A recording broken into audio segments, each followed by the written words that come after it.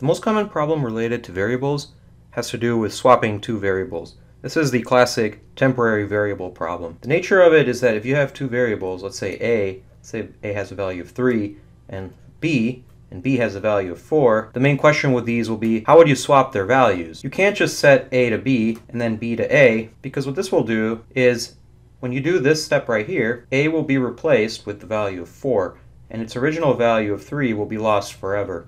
So when you set B to A, you're just setting it to 4, which B already has the value of. So what we have to do is we have to use a third variable to keep track of the original value 3, so that then we can later on swap it. That's how you do a classic temporary variable swap. So in this example, we already started out with some code. And let's say that first, which we'll just call F, let's say it has a value of 3, and let's say second, which we'll just call S, has a value of 4. The first thing we're going to do here is set temp, which I'll call T, to whatever first is. So in this case, set it to 3.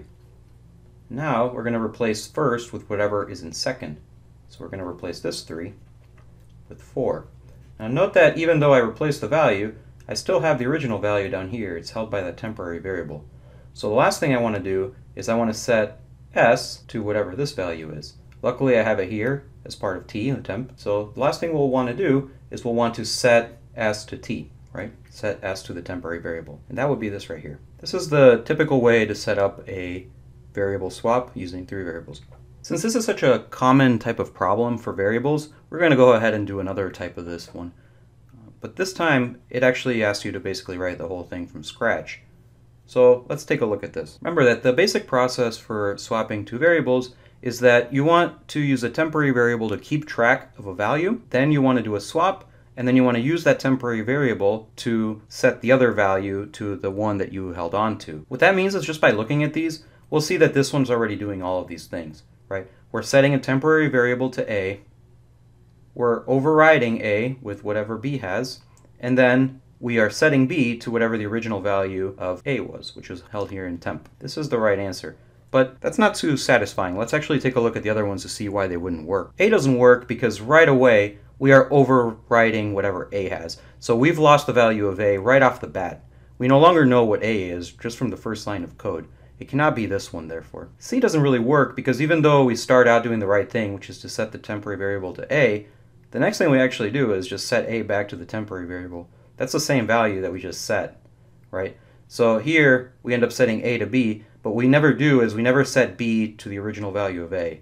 So this is actually missing a step. This one's almost there. We're setting temp to A as we want to, but the thing is on step 2 we override the value of B. So we lose track of whatever B has. At this point in time here, we don't know what the original value of B was, so we can't swap it. This value is lost to time, so it can't be D. Answer is therefore B. Let's move on to a pretty easy question about variables.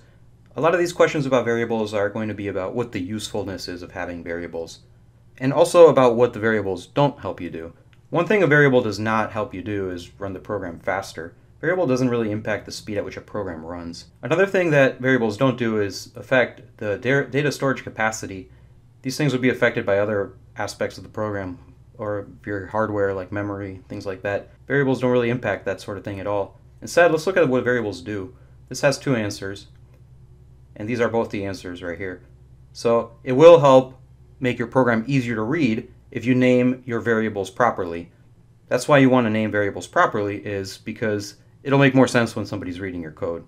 And that somebody might include you. And finally, if you name your variables properly, it'll make it easier to modify in the future because it'll be easier to understand what your code is doing and what the different values and variables are. Those are really the main reasons to rename variables. Basically, the gist is that renaming variables is something that you do to help the person reading the code, and that, again, might be you.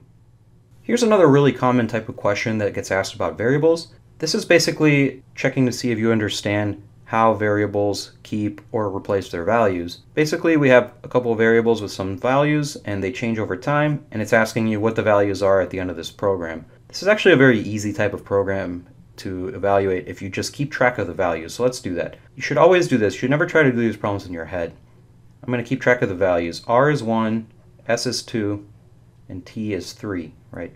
So at this point in time, I'm over here, and these are the values. So R is going to be set to S. So this 1 is going to be replaced by this 2.